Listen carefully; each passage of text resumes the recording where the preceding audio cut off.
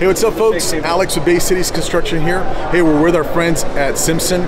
We're both exhibiting here at the AOA show, and I want to introduce you to a few of the Simpson team members, and I want to talk to you, I want to let them talk to you about their really cool products for soft story retrofitting, so check it out.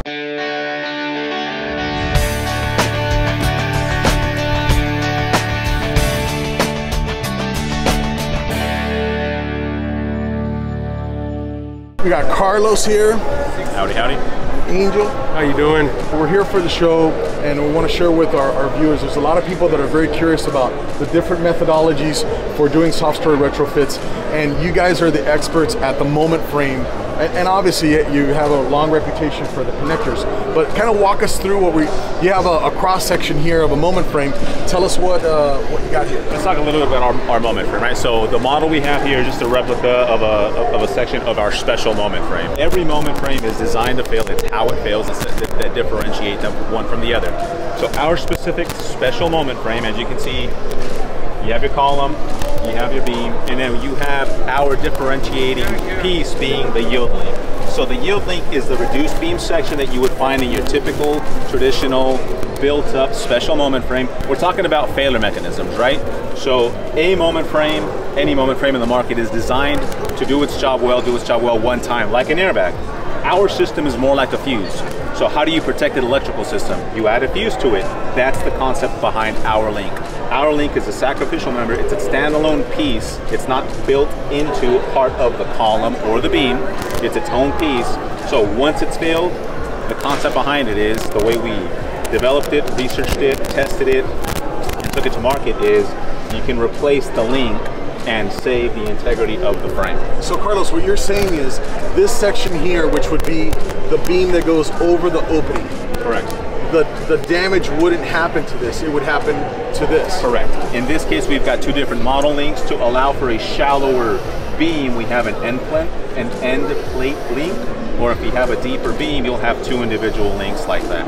Many people have asked us on social media, so when you say failure, are we talking about this breaks, like literally snaps? No, it does not. So again, we're talking about failure, the mechanism of how this link is going to fail. It's going to fail in tension. So when it breaks, essentially. By the way, it's beyond severe, the pressure that they put on it. Yeah. So when these links have broken, basically nothing really happens to the connection because you have your shear tab connecting the column to the beam, and that's absorbing or accounting for your gravity loads. So even if these two links were to break in here and separate, your beam is not going to collapse.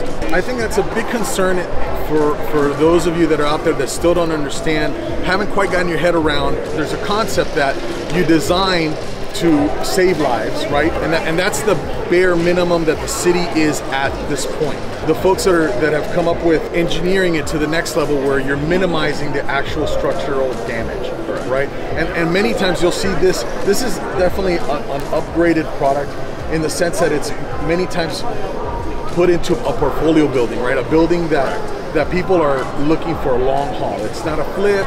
They're not going to just keep it for a few years.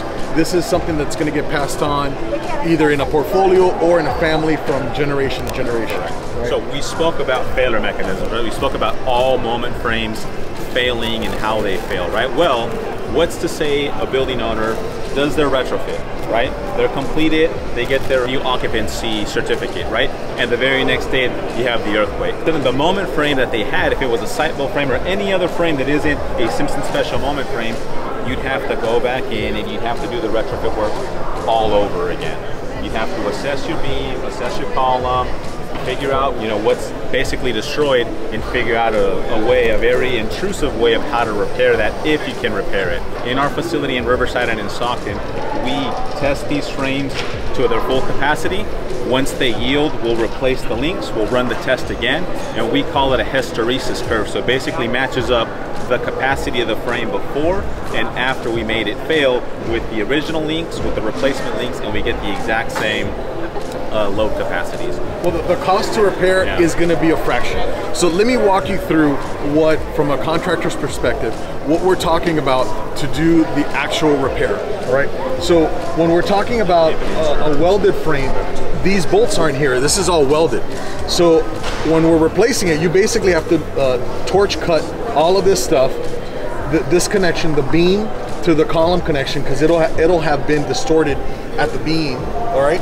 And in many cases, you have to torch cut the column and break the grade beam that was created on the floor. The grade beam that most of these are spec'd out to, it's insanely fortified. It's got rebar, super hard concrete. It is an expensive endeavor. So if you've got a portfolio building, I think that you should definitely consider this product. It's an amazing invention. Once your project has been designed, has been approved, and you're ready to go to construction, it's how quickly you can get in and out of that building, right? So the least amount of time you can disturb the residences as a building owner, that's always going to be a plus. The ease and the quickness of installation of our moment frame is, I want to say by far, it's its secondary biggest, value benefit to the building owner.